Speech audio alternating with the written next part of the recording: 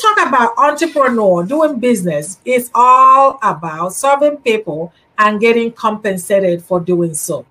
Now, when we talk about broadcasting, amplifying your brand to reach more people, serve more people, but the compensation that comes along with that. So, share with us, how does an entrepreneur, someone in business, make money doing using broadcasting? What is the income opportunities that it offers? So there is a lot of income opportunities that it offers. Number one, first let's start with what you currently have.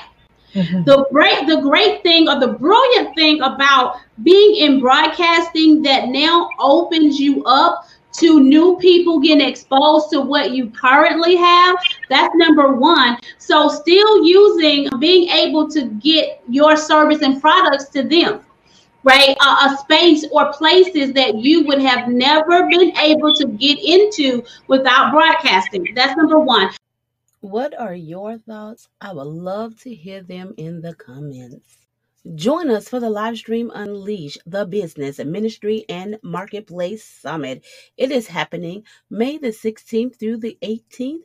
You can get your no-cost ticket by visiting ksu.fyi/live